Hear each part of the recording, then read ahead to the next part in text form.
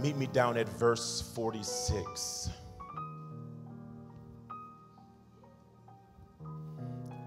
Mark chapter 10.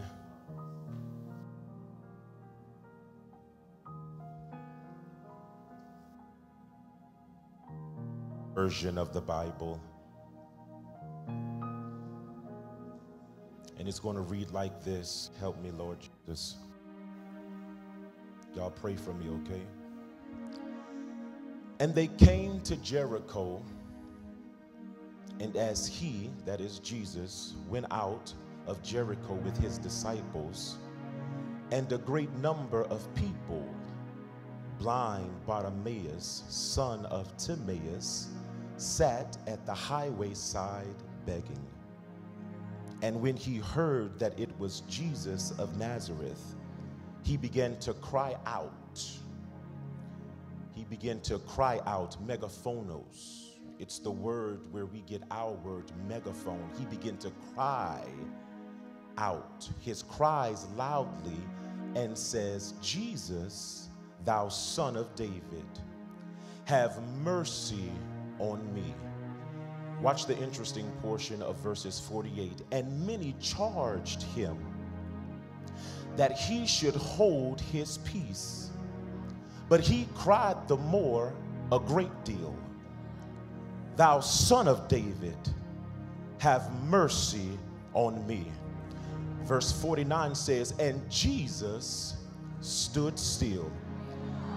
You might want to mark that for all of the Bible students, all of you that are in leadership, you might want to make reference to that in your scripture, because I believe, AP, that that's the only place in the scriptures where a phrase like that exists. It's what they call the law of first, further, and final mention. And Jesus stood still and commanded him to be called. And they called the blind man, saying unto him, be of good comfort, rise, he calleth thee. And he, casting away his garment, rose and came to Jesus. And Jesus answered and said unto him, what wilt thou that I should do unto thee? The blind man said unto him, Lord, that I might receive my sight. And Jesus said unto him, this is wonderful to me, go thy way, thy faith have made thee whole. And immediately, you know, some stuff that you read in the Bible ought to make you happy. It just ought to make you happy just off of reading it. Pastor Trina teaches us that you just can't read the word. Every word has meaning to it. The scripture says, and immediately he received his sight and followed Jesus in the way. Say amen for the reading. If you'd be so kind enough before you take your seats, would you reach over and grab your neighbor by the hand? Look at your neighbor with a smile. And if you don't know who your neighbor is, it's a good time after we done danced with each other to introduce yourselves. Go and tell your neighbor who you are, just in case they don't know you.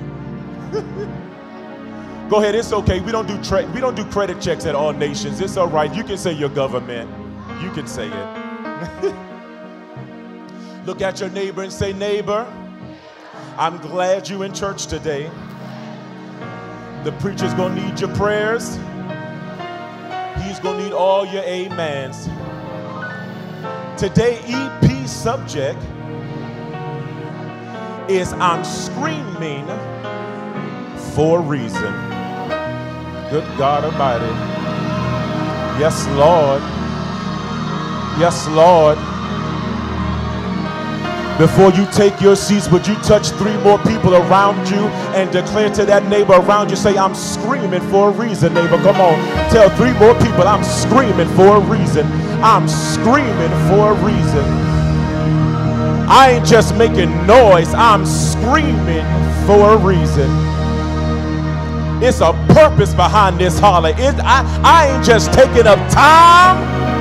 There's a reason behind my screaming. I'm working on something with this. Good God Almighty.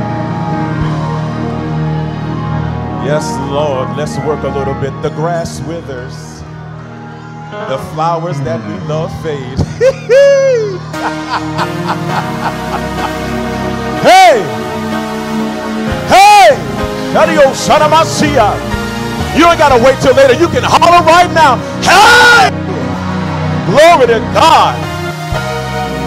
Yes, Lord Jesus. It's what we came to do. Come on, take your seats. We got a little bit ways to go. I don't want no smoke. Listen.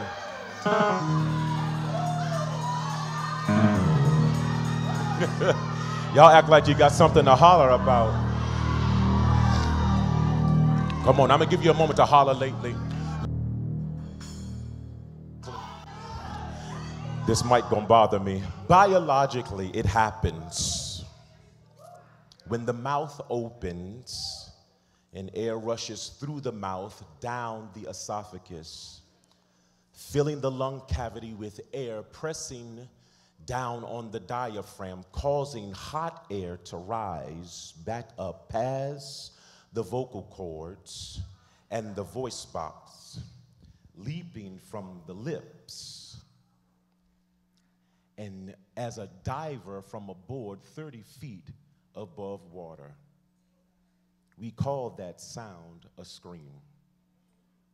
And though some of us would argue and contend that we don't hear MIDI screams, the truth of the matter is that's not totally accurate.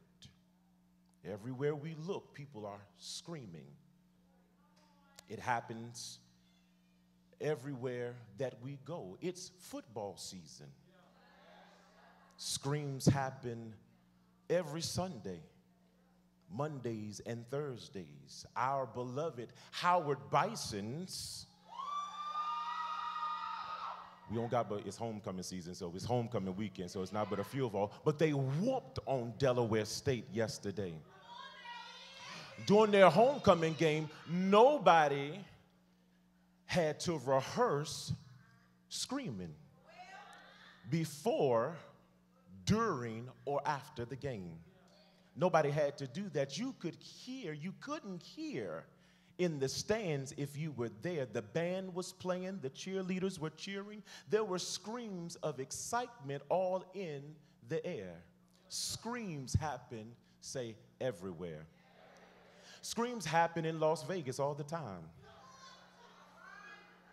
They have a rumor going around that says what happens in Vegas.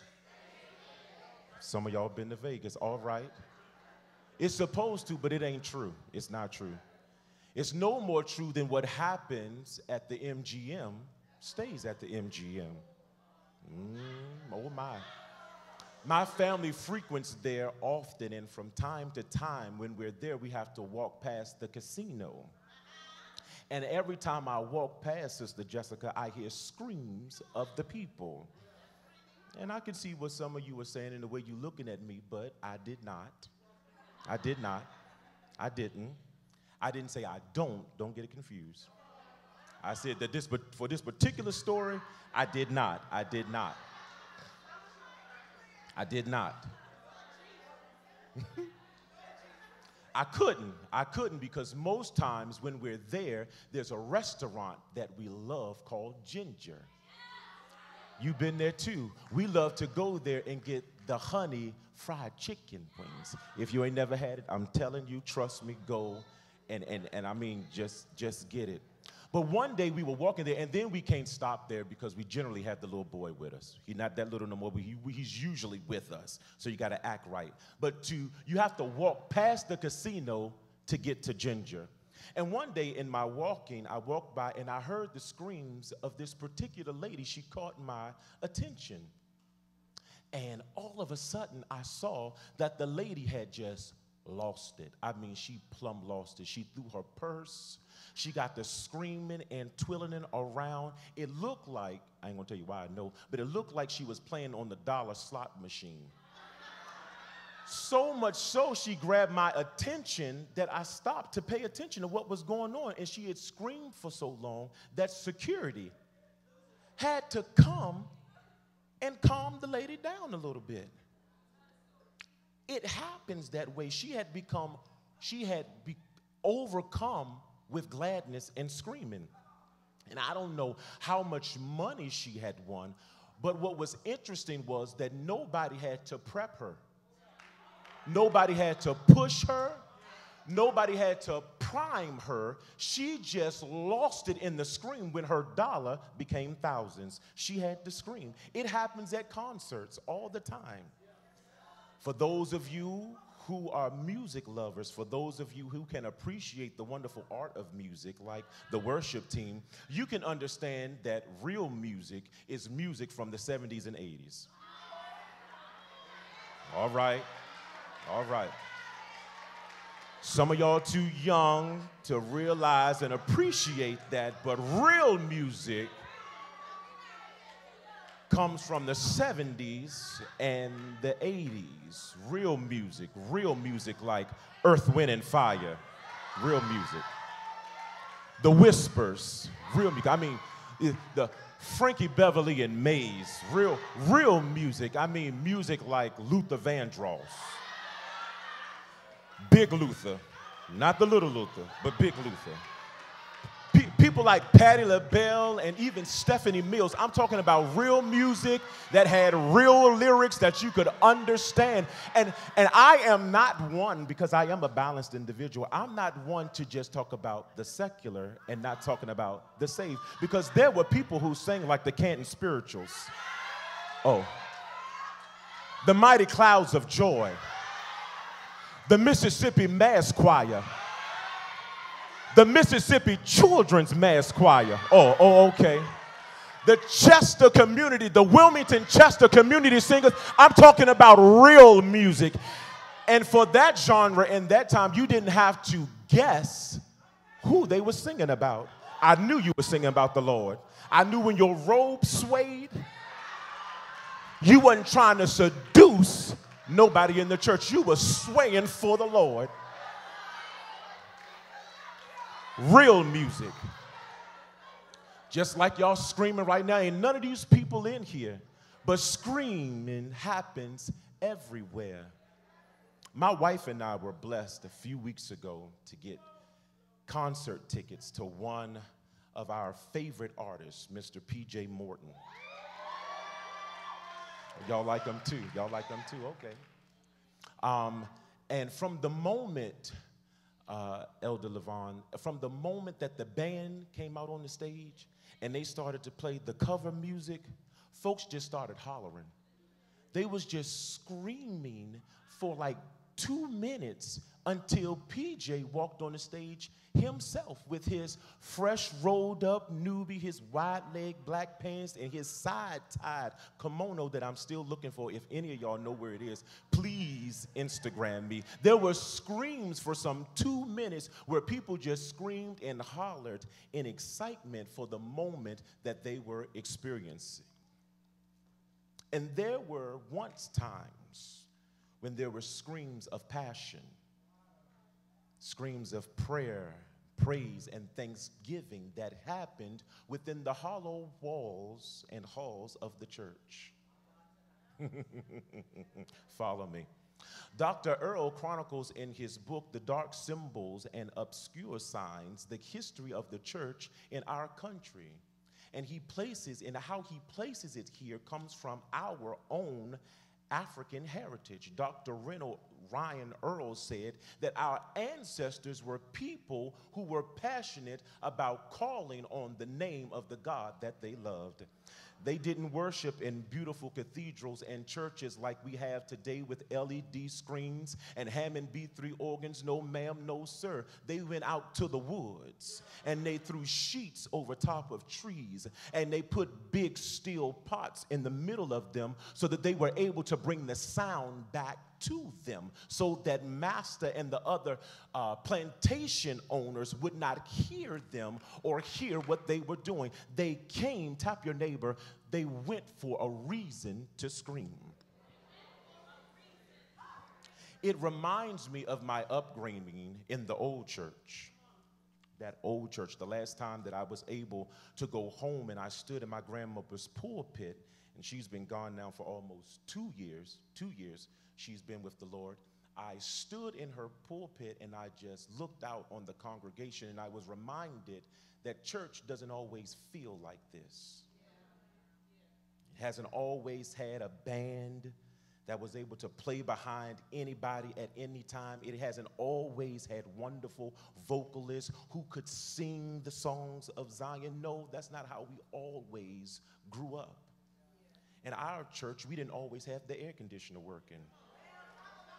So we had to lift up the windows, and the air that came through, if you sat long enough in the service, you could look up in the ceiling and see the dust Dobbins roll across the ceiling by the whistling of the ceiling fan. Back then, women like my grandmother wore hats to church.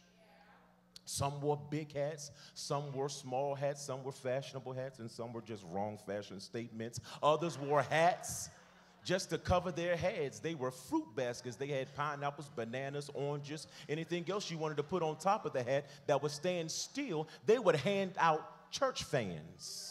In the old church, the church fan would have a picture of Martin Luther King on the front of it, and if you turned it over, it had a funeral home, the local funeral home, on the back side of it. And if you went to the city church, the fan at the city church had that black family on it that everybody wanted to be a part of. Yes, it was the old church.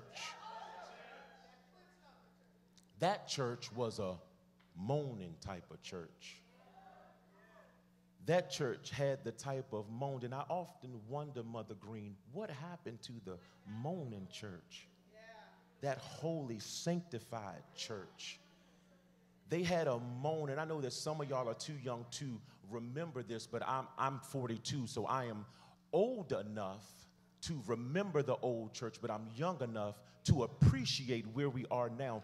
But there was a time when the saints would come together and they would moan, and that moan, Bishop, I'm sure you and Mother remember, that moan would stop babies from crying.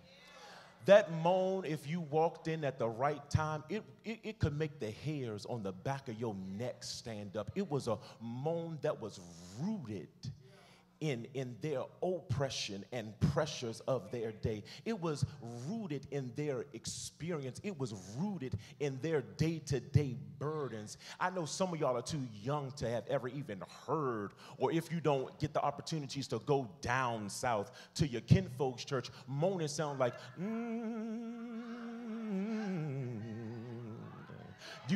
We had something in our church, my grandmother's church, called the moaning bench. You would go up front and you would tarry for the Holy Ghost. And Mother Brew would sit on the front pew, and she would go,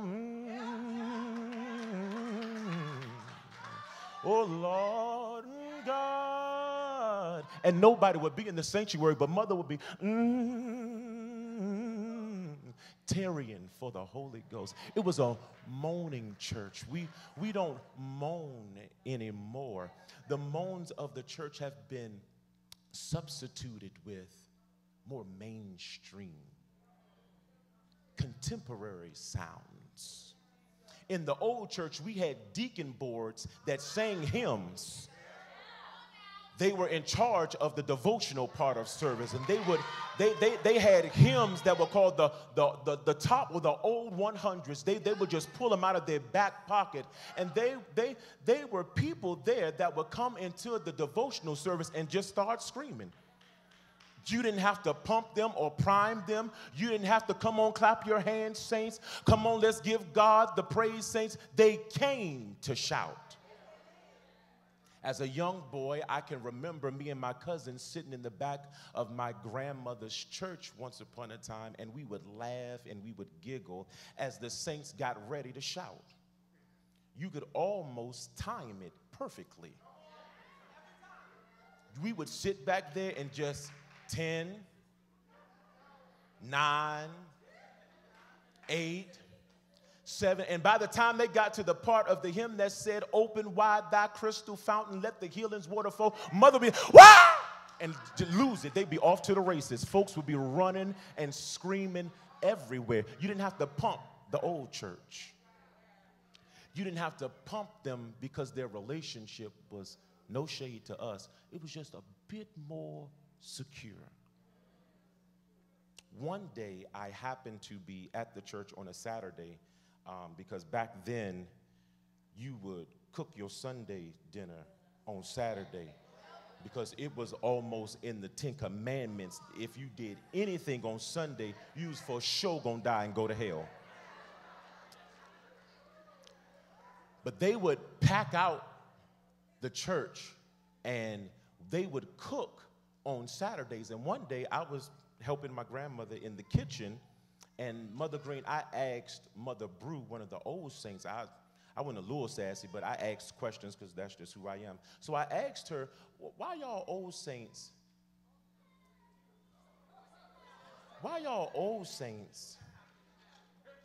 just shout and holler at the same time all the time? Like every Sunday, y'all do it at the same time, right on cue. Is it, I was like, is it really necessary that y'all just do it? I mean, I was just asking. And Mother said something to me that I will never forget. She looked at me and she said, Mike, what difference does it make? They ain't hollering for you. She said, but son, since you did ask, people come to church with burdens on their heart and with sickness in their bodies, with problems that cannot be solved. And every now and then, the only person that they know of that can help them, that can heal them, that can hope them is the God who sits above them. So sometimes they just gotta scream. Come on, I dare you to just open up your mouth and scream a little bit. Can I tell you why I'm preaching this today? I'm preaching this because I believe that during every gathering of the saints, there is one of every 5 of us that needs the faith of the Lord. And because we're in our faith series, it is important that we understand the power in our scream. There is something that I have to tell you. If it worked like it worked in the scriptures for Bartimaeus, then it has to work for us. Tell your neighbor, there's something about my scream. It's not a slave religion as some would suppose, but it is an act of faith and adoration to God, who is able to do exceedingly and abundantly more than we can ask or think. If you can scream for a baseball game, if we can scream for the football game, if we can scream at the lotto machine, if we can scream for the concert, why can't we gather together in the house of God and open up our mouths and holler for the Lord like we've never done before? Come on here, mother. It's in the Bible. It's in the Bible. It's in the Bible, and it's the gospel according to St. Mark. And if you've never read the gospel of St. Mark, it is a gospel of excitement. In this gospel, which is the primary synoptic, Jesus portrays himself in one way. He is a symbol of faith. When you read this particular gospel, he's so awesome that a woman who really needs a gynecologist discovers that God can heal you with or without medicine. She's been hemorrhaging for 12 long years, and she decides that she's going to press her way through a crowd and touch the hem of Jesus's garments.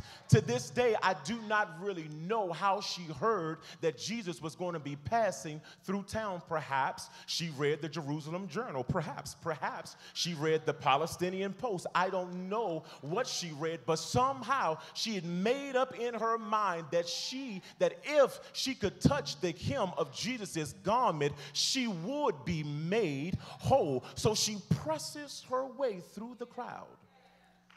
People were all around Jesus, but this one woman who says, I've got to get to him and grab the hem of his talent. And when she grabbed out to it, healing and virtues came from his body. Jesus looked around and said, who touched me? And the disciples said something like, Jesus, you've got to be tripping because there are people all around you touching and pulling on you. And Jesus says, no, it's folk around me, but somebody touched me. I like it. I like that. I like that because just because there is a crowd don't mean that everybody there is there for the right reasons. I want you to know that there are some people here tonight, right now in this building that says that I need to touch God. Can I ask a question? Is there anybody in the church today that needs to be touched by him? Wait, let's look at the text. Jesus turns around and says, who touched me? And the young lady is kneeling down on the ground, and Jesus says, daughter, because of your faith, you've already been made whole. It's the gospel of excitement, I promise you. When Jesus is on his way into St. Mark, he gets to the house of Jairus. Come on, help me teach the text. Help me teach the book. Jairus and his daughter has passed away, and they've called for the wailing women and the worshipers to come because the little girl was sick. The little girl that was sick is now dead. But watch the Bible. In Mark chapter 5, Jesus walks into the house and says, why are y'all making all this noise? Remember, they had now called for the wailing women. I work in death care. There were women in that time, or there were people in that time that were hired to holler. They had called for the wailing women and the worshipers. They had called them, and Jesus walked in the house, and they were doing all this, and Jesus said, why are y'all making all this noise? And they said, the little girl is dead. And Jesus says, in my own version of the Bible, he says, y'all don't know who I am. He says, I am the resurrection. Y'all don't hear me. It was the same proclamation that he gave to the lady at the well. And because he was the resurrection, nothing could stay dead around him. They burst into laughter in front of Jesus' face, and Jesus did something that I think that we need to put back in order today. Jesus looked at everybody and put them all out. I like that. I like that because sometimes there are folk that are going to be in your central circle that they won't connect with you. And because they are so close to you, they can mess up your whole miracle. They can mess it up so much that you don't even understand that because they saying they for you, they really mourning you. This is a good time to do something that my co-pastor Susie used to say. It's a good time to do a pew check. You need to look down your row and ask your neighbor, do you still believe in miracles? You need to ask the neighbors on your row, do you still believe that God can open blinded eyes? Do you still really believe that he can heal cancer, that he can shrink tumors, that he can open doors that nobody else can open? Ask your neighbor, do you believe? And if they ask you, and if they answer you wrong, then you need to get up and move somewhere else in the sanctuary, because your seat and who sits next to you is important. There is a purpose to my screaming. I want to teach. This gospel is a gospel of excitement. I want to slow down. By the time we get to chapter 10, Jesus is on his way to Calvary. And I want to pause right here and say, thank God for the cross. I want to thank him for the cross.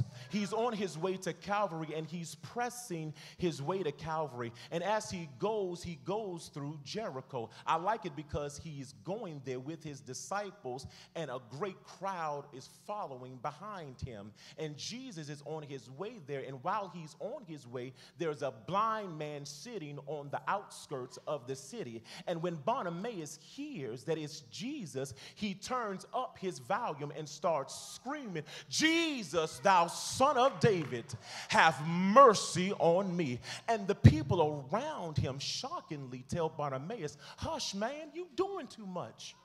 You hollering a bit too much. You need to chill out. Isn't it amazing how people think you're overdoing it when you need God? I said, isn't it amazing how people think you dancing too much, that you are hollering too much, that you are screaming too much when you need God? When the truth of the matter is, when you know and when you need God and you know that God is the only one that can fix it for you, I don't understand why they wouldn't help you holler the more. Lord, I wish I had a piece of church here. But he cries just a little more louder. And Jesus stands still and calls the blind man to him. And then he asked him an ontological question, and that word means he asked him something that goes against logic. He asked the blind man, he says, "What do you want me to do for you?" And he says, "I want to receive my sight." Jesus doesn't touch him. Jesus doesn't give him a prayer cloth. Jesus doesn't put oil on his forehead, and this is for all you prayer cloth buying, holy oil slapping saints, and all of that is nice and it has its purpose, and I believe in it. But when Jesus, the Son of God, gets ready to heal you, when Jesus gets ready to deliver you, when Jesus gets ready to set you free, when Jesus gets ready to change your story, he don't need none of that. He don't need the help of your prayer cloth, the oil that was pressed. He don't need any other intervention. All he needs is to speak it. The Bible is true that because of the faith of Bartimaeus, he was made whole. Can I tell you why I'm preaching this again? I'm preaching this because there are people here today. You are here and you have a reason for your scream.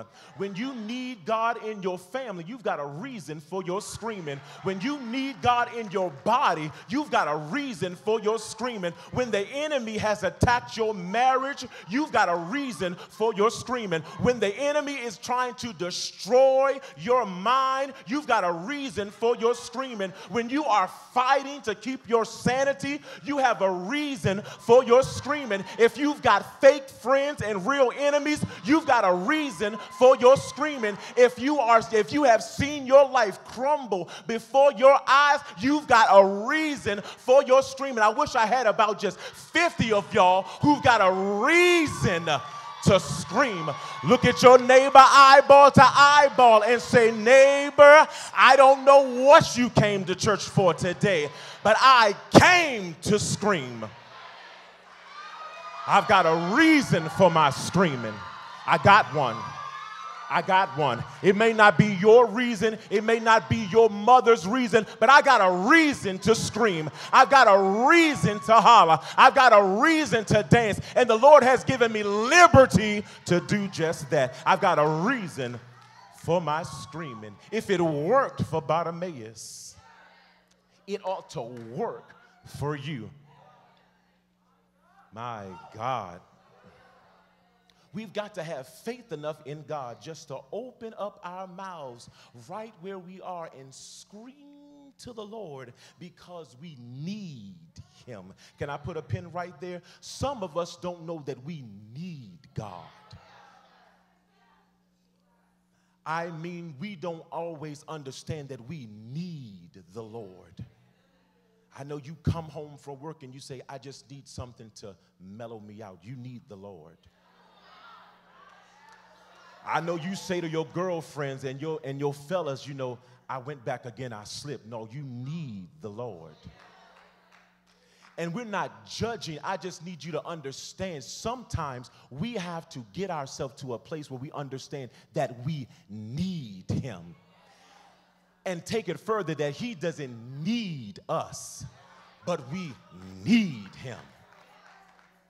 The moment that the church, that the people of God understand that we need the Lord, and it is by our faith that will free us, then we will be able to scream from a free place. Help me, Jesus. Can I go a little bit further? Let me ask you a question. What does your scream say to the sovereign Lord of heaven? Really, this is the whole sermon, Ella Latrice. This is the whole sermon. Like, this is really it. It really is. Like this, the whole point of it has already been taught. I could go to my seat, or I could, come down here to this altar and have my own scream and altar call for my own self. I could do that, but since we got dressed and we came here, I'm going to go on and finish. I'm going to finish the rest of this because I'm pressing for time. What does your scream say to the sovereign Lord of heaven? What does it say? It says, or it should say, "I need God."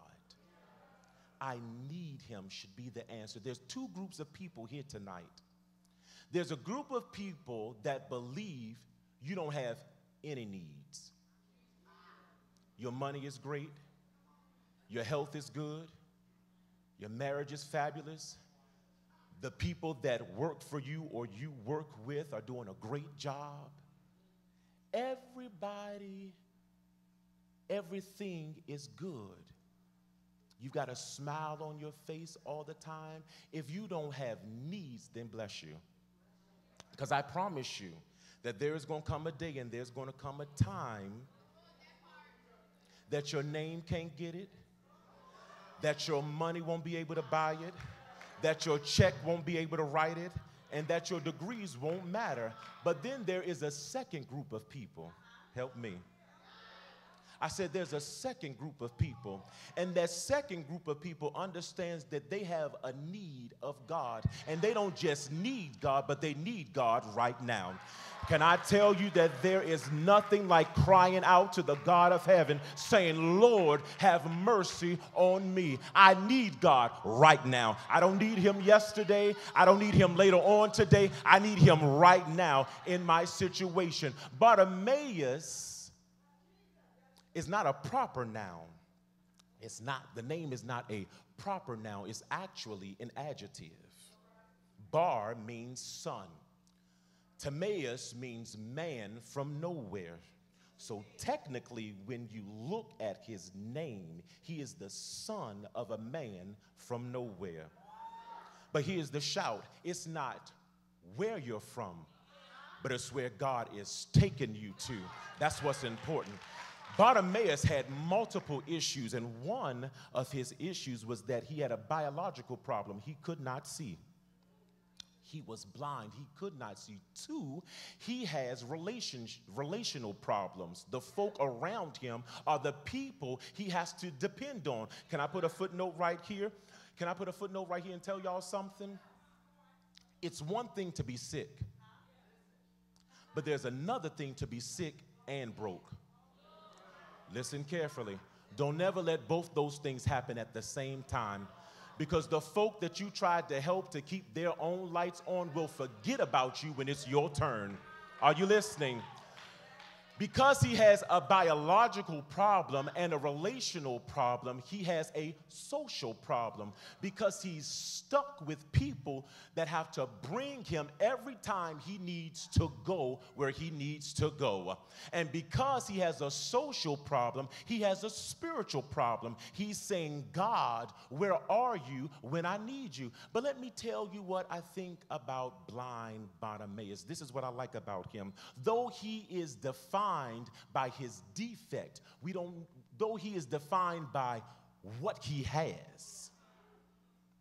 Can I tell you what I really like about Bartimaeus? Here's what I really like about Bartimaeus. Bartimaeus knows how to get a prayer through. I said Bartimaeus knows how to get a prayer through.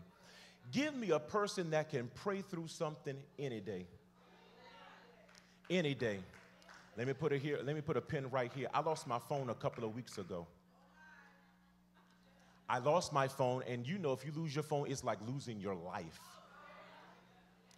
I was looking everywhere for these things, and some of y'all was joking me like if you had an iPhone, God bless you, Apostle.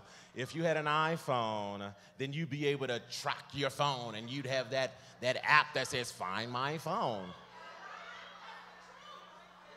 But if I ain't got the phone, then I don't know how that app is going to work. But anyway, I called the church. Nika, and the lady who answered the phone, she was like, oh, my God, you lost your phone? She said, I'm going to pray and believe with you right now that we're going to find it today. Mother called me back an hour and a half later. I was on a pickup and said, I found your phone. Give me somebody who can pray any day. I don't care. Y'all ain't got happy for nothing. The Bible says, acknowledge me in all your ways.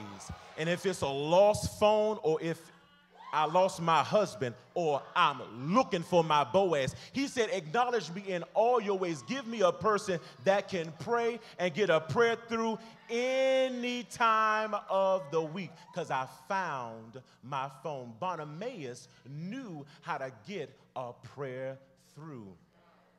He knew how to get a prayer through. Y'all helping me? So Bartimaeus was defined by his issue, but because he had this blindness, that did not stop him. He was not stopped or concerned by that. You know what Bartimaeus did? Bartimaeus hollered louder. I said Bartimaeus hollered louder, and his screams got the attention of God. His screams stopped Jesus in their track. Bartimaeus, now you wait a minute, devil.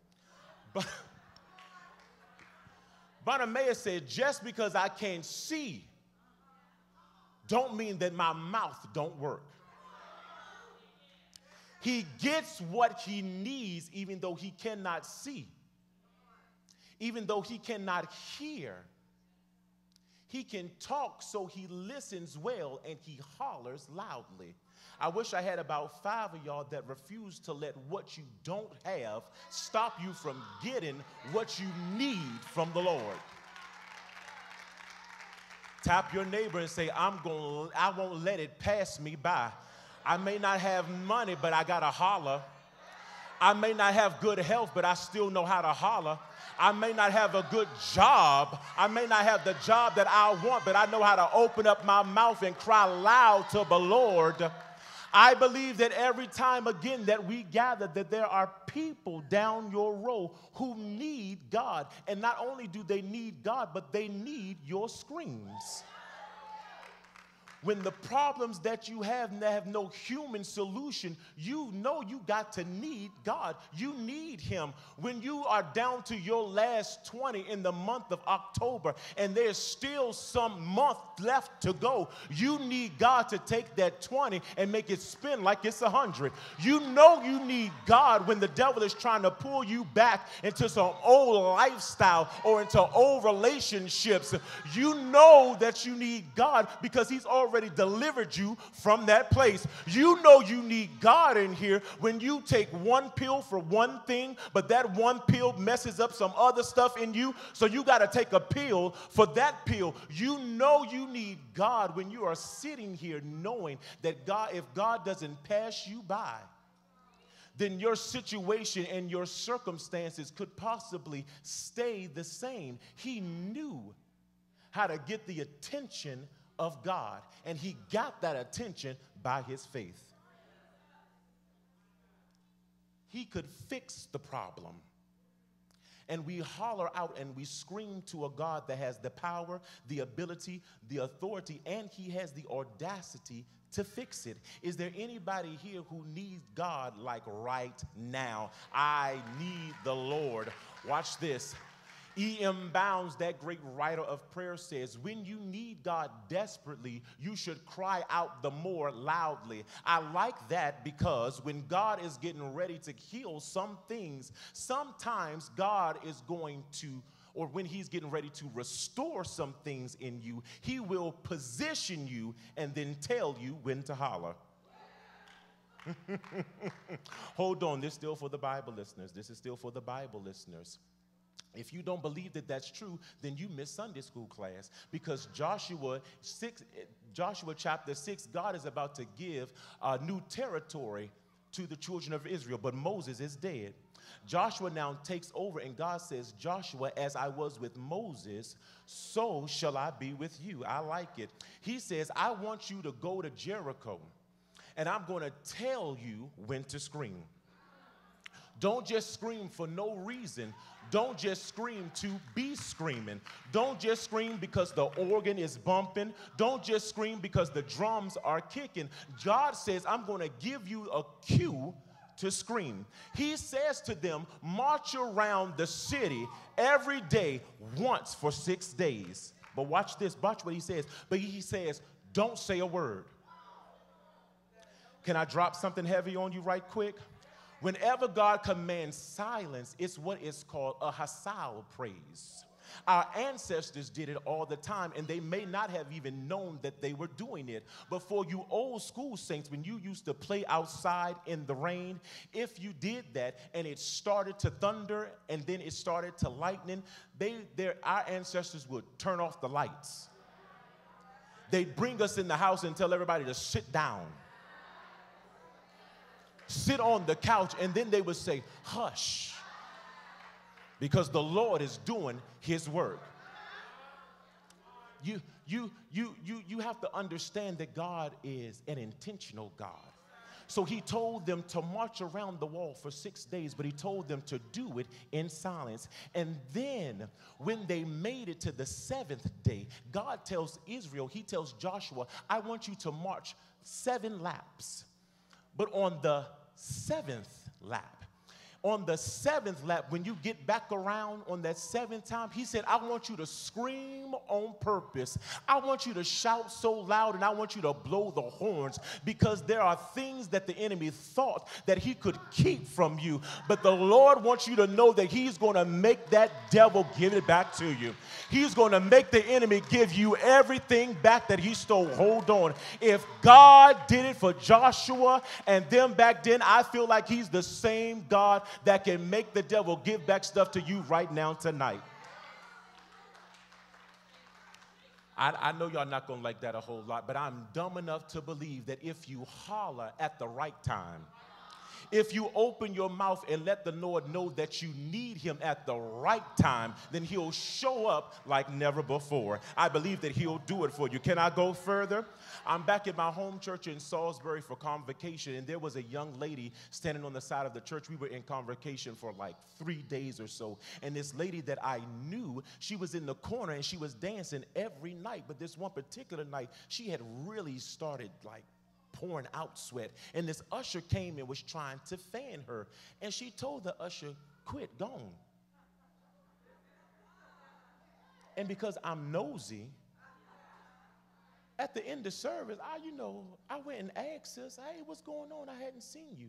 And she told me that she had gone through stage 4 cancer, that she had had major surgery, lost her marriage, couldn't find 3 of her children. She was going through. And you know what she said to me? She said, Mike, all I could do was lay in my bed and holler out, Lord, help me. She said, that's all I could, through the pain, all I could say was, Lord, help me. And so what I need you to understand is that, let me put this in the pot too. Let me put this in there. I love people that shout, but I love people who shout with a controlled substance. They know what they're doing. They're not wild and all over the place. They know exactly what they're doing, and that's what drew me to her. You know exactly what you're doing. You know exactly what you are. So when pain or something else hits, you're not taken out of self. She knew exactly who to call on in her time of need. Sis said, all I could do was call out, Lord, help me. Can I tell you something? The promises of God are true. They are amen. They are just. You can stand on them just like Bartimaeus stood on the word of the Lord. Can I give you some more? Can I ask you another question? Number 2, I've already asked you this. What does your scream say to heaven? It should say, number 1, I need God. If you need God tonight, look at your neighbor and say, neighbor, I need God. I've come through some stuff that you can't help me with. I need God. I've come through some stuff that you may not understand. I need God. I've come through some stuff that I may not even be able to tell my prayer partner about. I need God. I need God. There's some stuff that I can't divulge to my parents. I can't divulge to my best friend, my secret girlfriend, my BFF. I can't say it to my homeboys or the fellas. I can't go, Bishop, to the College of Bishops and share it with them. Only the Lord can help me through here. Number 2, I can't hold y'all too much longer because I'm at 5:10, but watch the text. Watch the text. We're going to scream in just a little bit. Your scream says to heaven, I need God. Secondly, it also says, I am desperate. Say to a neighbor, I am desperate. I want to slow down, but I can't slow down, but I want to make sure that I give this to you guys right. Let me see the hands of those of you who really, and I mean really without a question, you are really in a position where you need the Lord like right now. Okay, good. I have a word of caution for you. Be careful who you sitting by. We said this earlier, right? Because even though they rode with you, that doesn't mean that they can worship with you.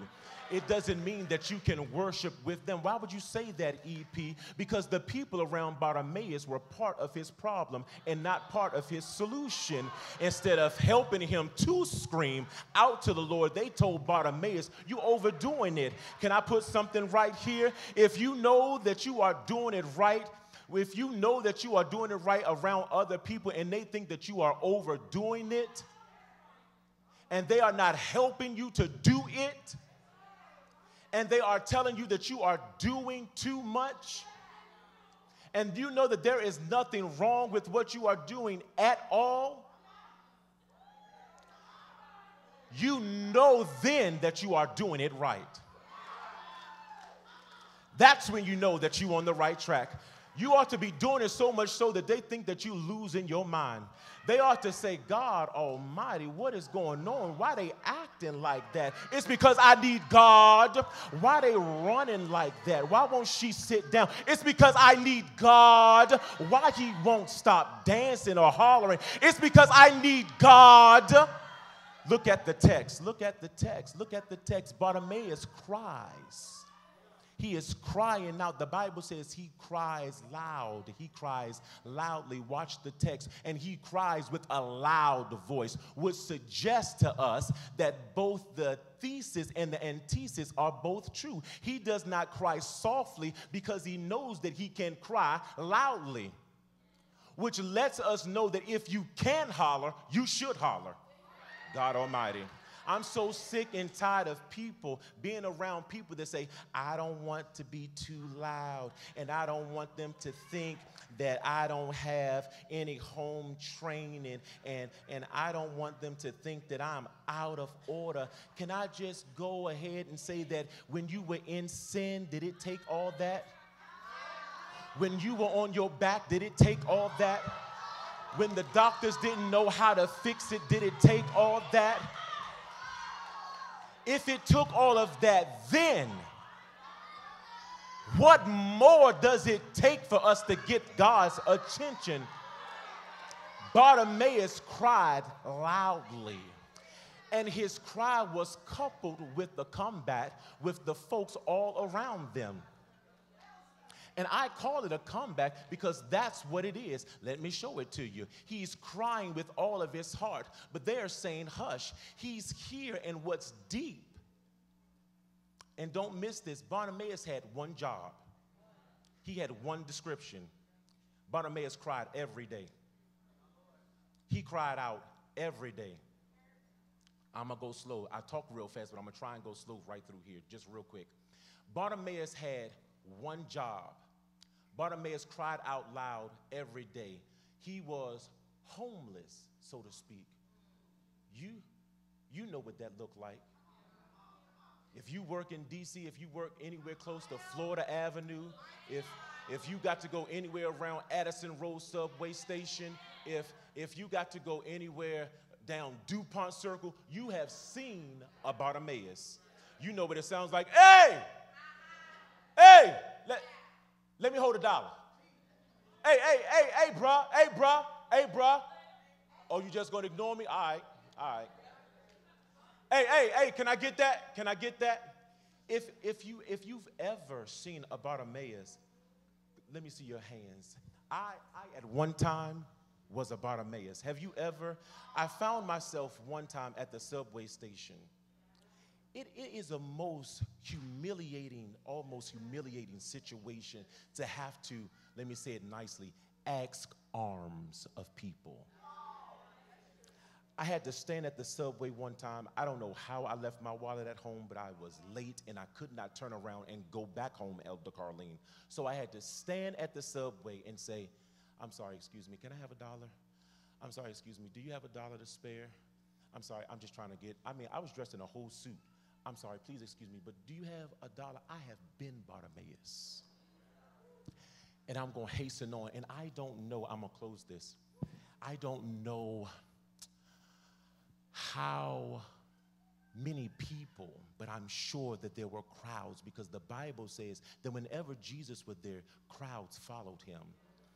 I don't know how many people, even when we're here amongst ourselves and our whispers get so elevated when we think we're talking loudly, that we somehow begin to start talking like this. And you're like, what's going on, man? It's so good to see you. I'm so glad that you were here today on Sunday. And then all of a sudden, everybody is screaming. And you're really not trying to scream. You're just really trying to be heard. And even though that you're trying to be heard, you're really screaming. And you're really just having a regular conversation with the person next to you. But because everybody else is talking and everybody else, the whole crowd is trying to listen to one another, now we're all talking at an elevated voice level and nobody can hear anything. And there was a crowd of people around Bartimaeus, who was on the side of the road, who was blind. He couldn't tell how many people were out there with them. I'm trying to close here because I want to hasten now because of our time. He didn't know how many people were out there, but everybody was talking. And I'm sure because Jesus was the hot man in town,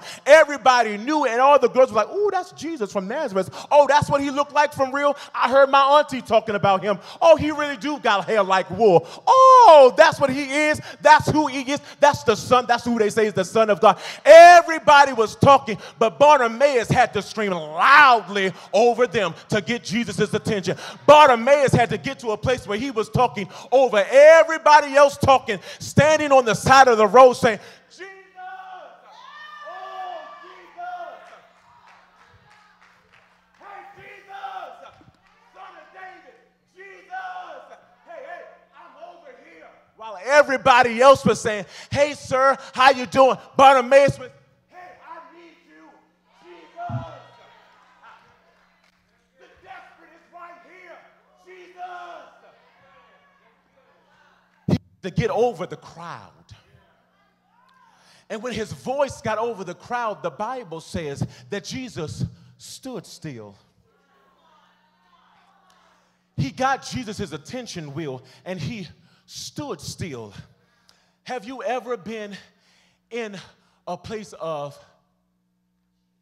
chaos all around you? And I can't finish this, and I feel like Pastor Trina now, I need a part 2, and had no choice but to holler. You felt like nobody could see me. And I don't even know how Bartimaeus got there. I don't know how he heard Jesus was passing by. But Bartimaeus, excuse me, sis, was amongst the people. Bartimaeus wasn't sitting by himself. Bartimaeus was sitting on the curb, and Bartimaeus was around everybody who was talking to Jesus. You hear me? I said they were all talking to Jesus at the same time. They were all saying, can you please help me? Hey, sir, how you doing? Do you got a prophetic word for me? Can you tell me if I'll ever find Mr. Right? Can you tell me if she really loved me? Can you tell me where you going? Can you tell me where you got this garment from? Is that linen or is that cotton? Can you tell me anything about who I am? Bartimaeus was sitting on the side of the road. Bartimaeus was out there hollering, Jesus, Jesus, Son of David, Jesus, Son of David, Jesus. You ever been desperate enough to just holler, Jesus, help me, Jesus, come see about me, Jesus. I know y'all ready for me to quit, but this is what Bartimaeus was doing. Jesus. Bartimaeus had to have got tired at some point. His voice might have been like my voice after you talked for a little while. It started to get weak. But Bartimaeus would never stop. Bartimaeus kept saying, Jesus, hey, Jesus, He ain't know Jesus from nowhere. I don't even know how he understood the reputation of him, but he just kept on hollering, Jesus. Some of y'all ought to just try it sometimes. Get yourself back on a wall where your back is against the wall and you don't got nowhere else to go, and it seems like the walls are caving in on you and everybody else is above you, and all you can do is say, Jesus. I don't even know if Bartimaeus really at that moment had the activities of his limbs, and just like all of y'all are standing, the Bible says that Bartimaeus was sitting. He was sitting by the roadside. So I'm not even sure if he even got up, but he was calling, Jesus. He was hollering, Jesus, oh thou son of David, Jesus, would you please come and help me, Jesus. And in the midst of his crying, good God, help me here, in the midst of all the people, of everybody who was around, Jesus stood still. God Almighty, I said Jesus stood still. He cried so until it got his attention.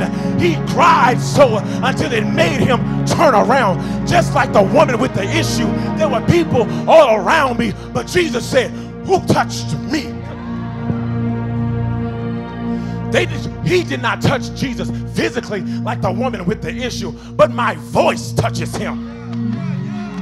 My prayer touches him. Glory to God. My beckoning touches him. My call out to him touches him. And when Jesus heard Bartimaeus calling for him, he stood still. And then he didn't just stand still, but he sent out a commandment. He said, bring him to me. I come to encourage somebody that feels like you've been overlooked, like nobody is ever going to see you. You sitting in church and your spiritual hand is waving. Please don't pass me by. Please don't pass me by. Please come and see me. I'm sitting right here. I just need a touch. I don't even want much. I just need a touch from you. And you know what Jesus asked Bartimaeus? He asked Bartimaeus, what do you have of me? What do you want from me? Bartimaeus could have said, I want riches and houses. But Bartimaeus could have said, I want a companion. But Bartimaeus, AP, said, I just want to see. Oh, to behold him and look upon his face. Just to see him. Bartimaeus wasn't looking for the crowd. He wasn't concerned about who brought him there that day. He wanted to see Jesus. He said, I just want to see you, sir. I want to see you. I'm screaming and I'm crying out. I want to see you. He said, what do you want from me, Bartimaeus? He said, I just want to see. And the scripture says immediately. Will, I want to dance again. He said immediately. Jesus told Bartimaeus, your faith. You've got to have enough faith in God. Then it doesn't matter what you can or cannot see. I can't tell you, Deacon Percy, how long Bartimaeus was out there on the roadside. I cannot say for sure how many days he went out there. Not just days, just how many years. Here go the problem with the church, Bishop. We got folks who just want it immediately. We've got some of these microwave saints. I want it instantly, even though it happened immediately. The scripture never says how long, how many days, how often, how much time Bartimaeus spent out there on the roadside. And while everybody else was passing him by, because it was okay when he was hollering for them. It was okay when he was cheering them on. It was okay when he was paying them attention. It was okay when he was asking of them. But the moment that he started beckoning and asking and calling for God, then there became a problem. That's when there was a problem, sister. It was when he turned his attention from them and focus his attention on the Lord, that there was a problem. But honey, I wish to God that you would turn your back on some folk and turn your attention to God and just start screaming, Jesus, thou son of David, Jesus, thou son of David, Jesus, thou son of David. And I promise you,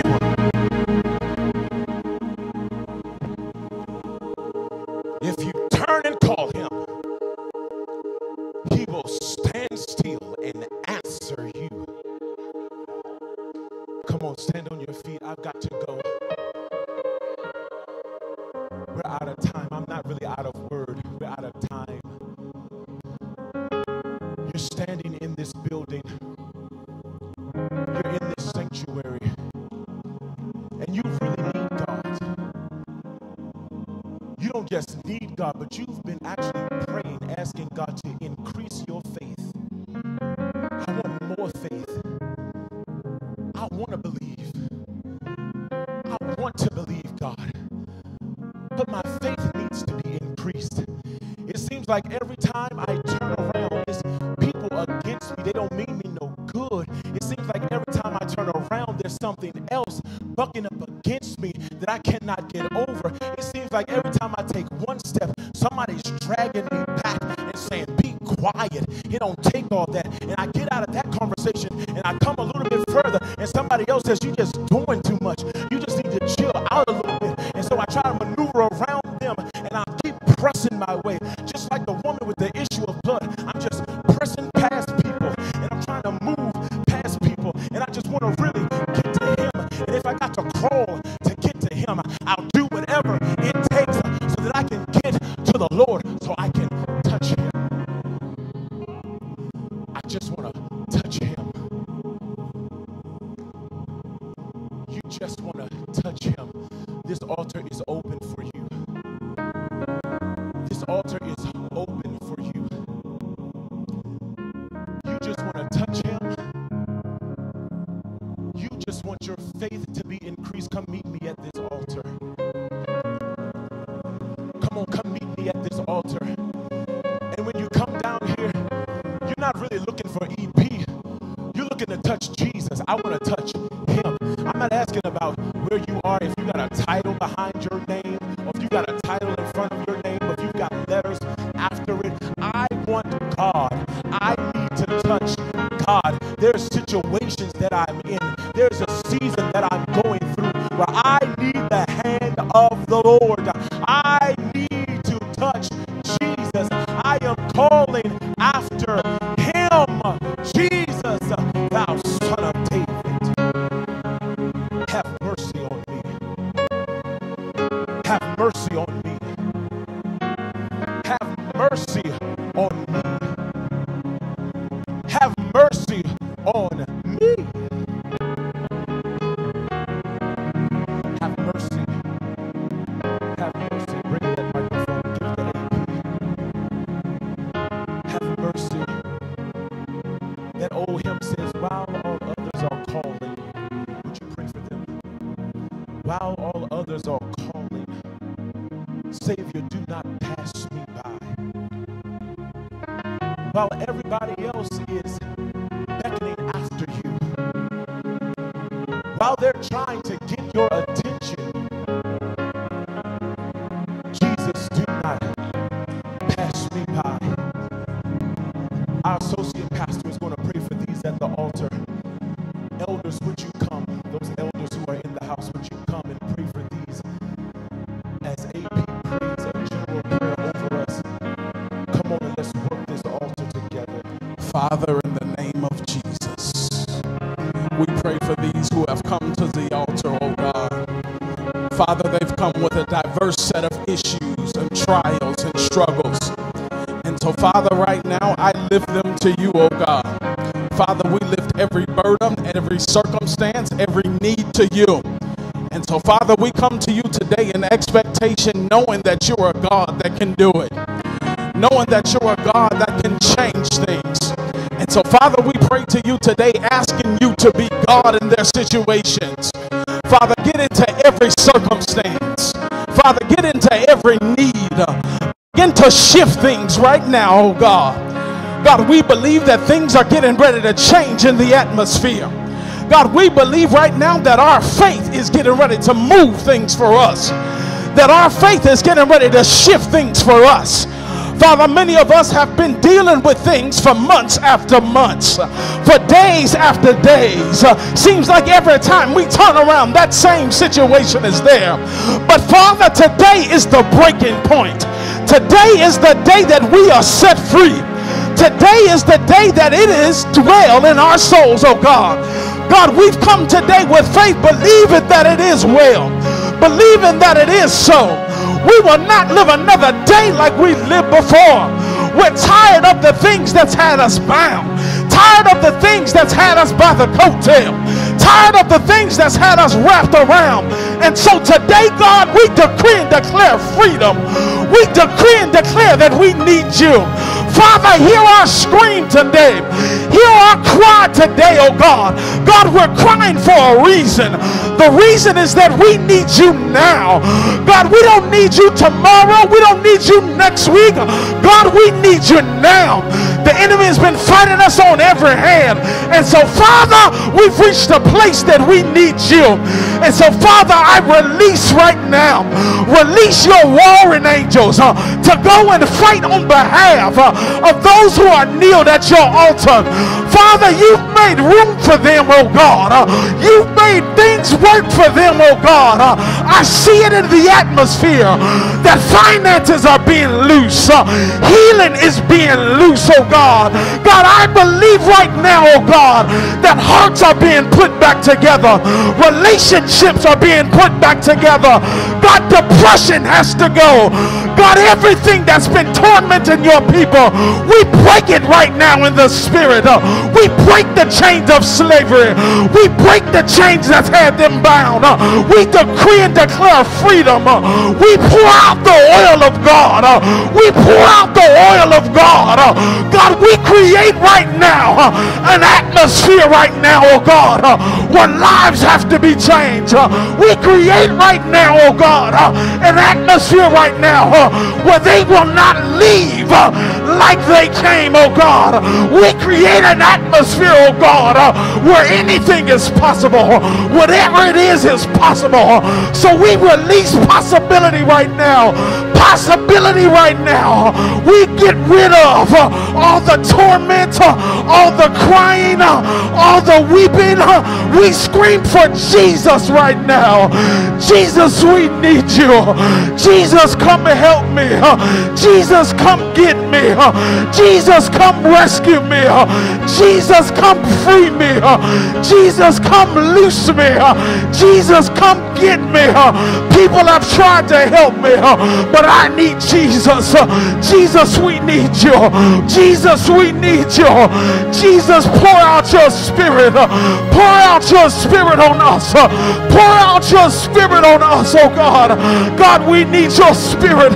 We can't live mentally without you, oh God. We can't live physically without you, oh God. We can't live without you, oh God. So God, come right now. Rescue us, oh God. Rescue us, oh God. Rescue us, oh God. People have walked out on us, oh God, and we don't know how to deal with it. So rescue us, oh God. People have made us promises, oh God, and we don't know how to deal with it. So rescue us, oh God. God, we've trusted man. We've trusted jobs. We've trusted doctors, and they've all let us down. So God, we trust in you on tonight, oh God. We put our faith in you, oh God.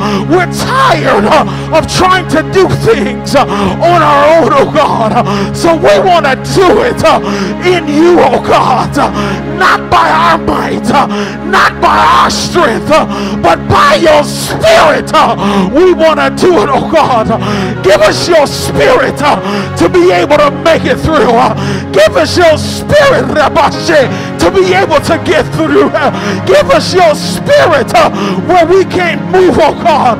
Walk with us, Spirit. Talk with us, Spirit. I'm tired of talking to myself. I'm tired of being in my own head. I want to hear from the Spirit of God. I can't move without the Spirit. I can't make decisions without the Spirit. Let your Spirit fall on me. Let your Spirit have its way in my life, oh God. Oh God. This is a cry for you, oh God. We scream for you, oh God. We scream wanting your presence, oh God. God, we didn't come for another Sunday evening experience. God, we come from a life-changing experience. We're tired of things being the way that they are, oh God. And God, what we need is for you to have your way in our lives, oh God. God, we've come out of desperation. We don't know what else to do, oh God. God, if we're honest, you're our only hope, oh God. You should have been our first hope. We've tried everything that we can, and we've come to a place where you're our only hope. And if we don't do going to be done. So we believe, oh God, right now by faith, things will be made. By faith, ways will be made. By faith, all of the things that we bring to this offer, it is done. So now, God, we speak in victory. Now, God, we pray in victory. Now, God, we testify in victory because we don't believe that this is just something that we're doing. We don't believe that this is just another altar call. But God, we believe that things are really going to change. We believe that my heart is really going to heal. We believe that depression has got to leave. We believe that mama's got to start acting right. We believe that our children are going to be saved. We believe that God is reestablishing things. So we believe and we say with confidence that it is well. It is well. We decree it is well. It is well. It is well. It is well. It is well. It is well in my home. It is well in my soul. It is well in my spirit. It is well in my mind. It is well in my body. It is well. It is well. It is well. It is well. It is well. It is well. It is well. It is well. It is well. Those of you in the audience begin to declare it is well. It is well. Yeah, it is well. God, we believe that it is well. Not because of what we saw, not because of what we heard, but we believe that it is well because our faith is telling us it's well. Our faith is moving us to it's well. We've dwelt on it long enough. We've cried long enough. We've slept on it long enough. And so today, it is well. It is well. I'm not going to walk another day in bondage. It is well. I'm not going to walk another day wrapped in the chains that the enemy put around me. It is well. It is well in here. Yeah, it is well. It is well because the blood purchased my freedom. The blood has purchased my freedom. I don't have to live like this because the blood purchased my freedom. So I thank you, God. My request is now moving to thanksgiving. And I begin to thank God because he's already done it. He's already doing it. He's already moving. He's already making ways. So I thank you, God. My cry is now I thank you, God, for what you're getting ready to do. My house won't be the same. So I thank you, God. My relationships won't be the same. So I thank you, God. My diagnosis won't be the same. So I thank you, God. My mental health will be different. So I thank you, God. The people around me will be different. So I thank you, God. I thank you for the ways that you've made. It is well. It is well. So, Father, in the matchless mighty name of Jesus, we declare, oh God, that anytime the enemy rears his ugly head to try to make them think that they were not delivered, freed, or taken into a new place today, we bind him on every hand. We put our foot on the devil and we let him know that he can't talk to them. We take authority with the blood of Jesus that the enemy can't have these. They've made a decision today, and by faith we declare that it is well. It is well. It is well. And so, Father, I pray. Father, I pray for those who are in the chairs. There may be an issue that didn't come here to the altar, but because you're a God that can do more than one thing at a time, Father, whatever it is that they may be going through, whatever it is that they may be petitioning you for, Father, do it for them. Father, do it for them, oh God. And even now as I pray, oh God, allow me to be selfish for just a moment. My mother is going into surgery on Wednesday. And so I pray right now, God, that you guide the hands of the surgeon. God, I pray right now that he doesn't have an alcoholic beverage before he comes in. I pray right now that he doesn't get into a fight or get disgusted on his way into the hospital. Father, I pray right now that you give him an anointing from on high, from the nurses to the people that check them in, that my mother will go in, have the procedure, and come out like everything is expected. And so, Father, not just my mother, but there's some other people who are awaiting procedures. Those who may be watching me online, we decree and declare that they're going to go through it, but they're going to come out. And they're going to come out better than what they've been. And so, Father, we lift up the medical field. Don't let a bad diagnosis happen to anybody under the sound of my voice. We come against malpractice. We come against accidents. We come against anything that may destroy the people that are listening to me right now. And so, Father, we do it believing, knowing that it is well. Father, I pray before we leave this place for our pastors. Father, they've on assignment today.